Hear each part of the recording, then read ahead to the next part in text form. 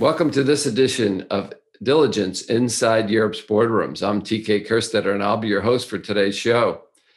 Today, we're going to talk about Spencer Stuart's 2020 France Board Index, Changes in the Boardroom. And joining me as my guest is Angelis Garcia Poveda, who's the leader of France's board practice for Spencer Stuart. Welcome, Angelis. Thank you, Thomas. I'm delighted to be with you this afternoon. A little bit about you first. You serve on Spencer Stuart's worldwide board of directors, and you also are the chairwoman for Legrand, a GAC 40 company. So it gives you, in addition today to providing us some interesting information, you have a sort of an insider's view as well, which I think will certainly be interesting. So first, can you tell us a little bit about the France Board Index? Certainly. So as you know, we do publish every year board indexes in most markets of the world, and France is no exception. We've been publishing this index for 25 years now. For a long while, it covered the CAC 40 companies. Now we have also expanded the index to the top 120 listed companies in France to have a broader view of governance trends. We use a number of sources, all public sources, not only the universal registration documents, obviously, but also the results of the GSAs, websites, and we double check information with the companies themselves to make sure that we provide the best accuracy. So it's a combination of data collection, then a lot of analysis, and we take out the trends that we see on the market and follow them year on year. Certainly, we're familiar on this show with the US, and we've also had a chance to look at the UK and Germany. So we're anxious to hear how all those other European countries compare to France. So, Angelis, what is the highlights that jumped out at you when you first saw the board index for France? It's a great question. There's a lot of information in it, but I would say one of the highlights or readings that we got this year is that good governance is no longer a matter of size. There has been a movement in the last years for more and more companies and even smaller sized companies adopting some of the good governance trends and practices. With a mix of, external pressure, one has to say, investors asking for more and more things, proxies asking for more and more things. Also the regulatory environment that is actually getting more and more involved, but also, frankly, the fact that boards are becoming more professional and that CEOs and chairmen have also evolving mentalities. So we can see that in areas like board assessment. In France, today, 75% of CAC 40 companies and 80% of SBF 120 conduct regularly external board assessments, which hold the mirror against themselves to look for areas for improvement. That's one example. Another one is the way boards are working around successions. And when I say successions, I talk about the CEO, but also the board members themselves, nomination committees, and more looking with a medium to long-term perspective, thinking about the competencies they will need in the future, and therefore anticipating those needs by comparing the competencies they have in the room with what they will need and starting to think about incorporating new people. So all that is, in my perspective, very positive. It means that boards are actually in an active position rather than a passive position, just responding to requirements, if that makes sense. One of the areas that we seem to talk about on every country's discussion is diversity. I don't have to tell you, as a chairwoman of a major company in France, but which, by the way, Legrand gets a good score for having the chair of the board be a female, but there certainly is a lot of pressure from institutional investors to make sure that there is diversity, all kinds of diversity on the board. So what did the index say about diversity? Well, I would say the first element this year is that gender diversity is no longer a question. As you know, in France, we have a law named Copé-Zimmermann, which actually constrained companies to build that gender diversity over the years with the very specific ask to have at least 40% of the less represented gender in the room for any board to be compliant. Today, the results are incredible because we do have 45% of women directors in the top 120 companies in France. But it's also interesting to note they are 70% of independent directors. And by tackling the gender diversity question, we have seen a number of other diversities come into the boardrooms because it's helped chairs and chairs of non-cos ask themselves the question, what do I need for the future? So we started seeing, because of these recruitments, we started seeing digital profiles come into the boardroom, ESG profiles come into the boardroom, generational shifts. Boards have actually become younger over time in France due to that. And today, I think it's about 18% of board members in France are 50 years old or less, which is quite different from the picture you would find in other countries. So one angle of diversity led to many angles of diversity. We still have a lot of work to do. First of all, in leadership roles, the number of women chairs and women CEO is still very small. You have, it's less than 10 in both cases in the entire 120 space. But there's some encouragement because you can see women profiles taking committee chairs roles. You have 55% of audit committees are being today chaired by females, 63% of NOMCOs, 56% of REMCOs. That is actually the pipeline of candidates for future leadership roles.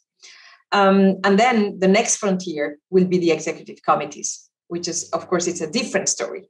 But if we are talking about governance in 10 years from now, those are the profiles that will be accessing the boards. So we need to start working on it as from now.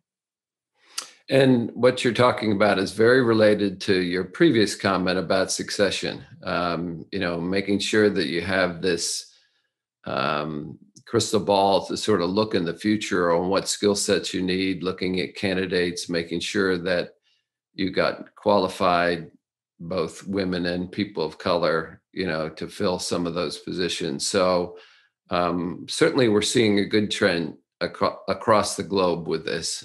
Probably taking a little longer than most people would like, but we should all be happy with the trends, I think, on what's happened. And I think we'll see some progress, certainly in the short years ahead. So exactly right. We have a couple of minutes left. What else sort of jumped out at you that is worth mentioning about the index? I would mention two topics. One would be the dissociation of roles between the chairmanship role and the CEO role, between non-exec and exec. That this year is a milestone year in the sense that it's the first time that you have a majority of big listed companies in the CAC 40 where those two roles are dissociated. And this, which might seem normal life or normal governance in other markets, was not in France and has been the result of a lot of change and a lot of evolution. And I would make two comments on that. The first one is that the numbers show that progression is steady and that now the norm of the market has become more the dissociation versus non-dissociation. But beyond the numbers, also the kind of dissociation we see is different as well. And we think this one is durable. It is no longer a dissociation that was temporarily helping the successor come on board before reuniting, which was something that we used to see in France many years ago, is now there, we believe, here to stay.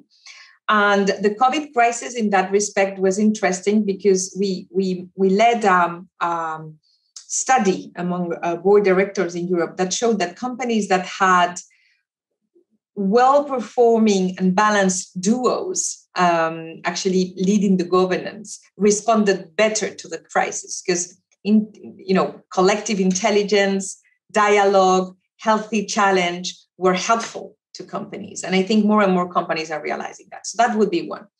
The second big trend is the emerging energy around social impact and environment topics. And that also, I believe, is here to stay. And the crisis did help, by the way, also on those topics, because it shed the light on the responsibility that companies had in things like purpose, in their impact in the world.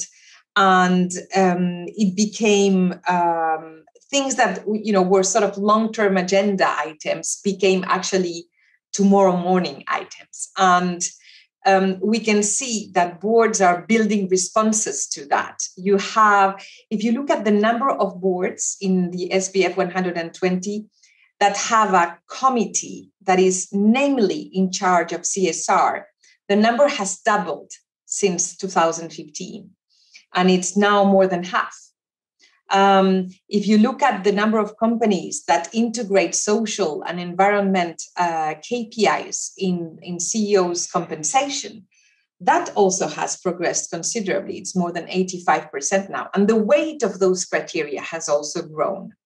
So I'm not saying we have all the responses, but we see signs of boards actually embracing the topic, putting it on the table, and actually connecting the dots between the different committees to make sure that the agenda is integrated in the company strategy, as opposed to an item that you communicate on once a year, if that makes sense. So that also is very positive, I believe.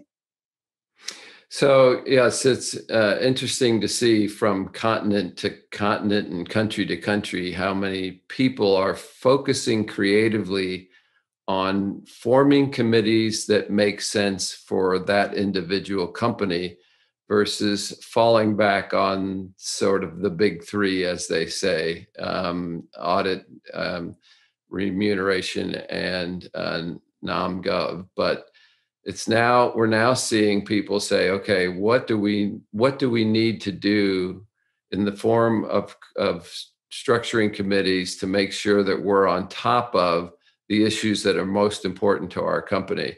And I think that's a trend that we're going to see further. It'll be interesting to see next year's board index on what's happening in the ESG sort of committee structure kind of setup. So absolutely. I think it will impact committee structures. It will impact also the profiles that boards will welcome on board. And it would also impact the ways of working, and probably the need for boards to invest in constant learning and constant capability raising, because those topics are complex and they require investing in building knowledge matter in order to be relevant. So it's demanding, but it's fascinating, and it's a great way for boards to add value. Well, Spencer Stuart's got his work cut out for it, because there is no more important position than all of the board chairs of our committee chairs, since that in today's world seems to be where the work gets done. And those are just such important positions for companies. I don't care which country, or which continent you happen to be in. So I know we just sort of scratched the surface on information. Where can people who want to take a look at France's board index, where can they go to get a copy of the results or of the whole report? Of course. Well, the report is available in its PDF version in the Spencer Stuart website, www.spencerstuart.com. There's a whole section on boards and governance where you can find comparisons between different countries. It's very informative, so I encourage you to look there. If anybody would like to have a paper copy, we still print fewer of them, but some, so you can actually request them to myself or Guillaume Keginer in the Paris office, and we'll be delighted to ship that for you.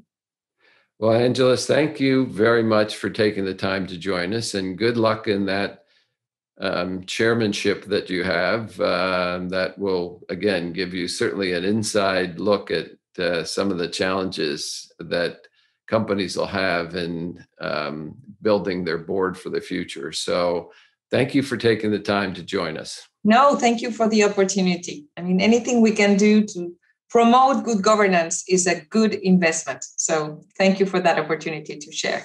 Our pleasure. And that will conclude this edition of Inside Europe's Boardrooms. We hope you enjoyed the show. We'll be back again very soon with another episode that'll help you be a better board member or committee member. So we'll see you then.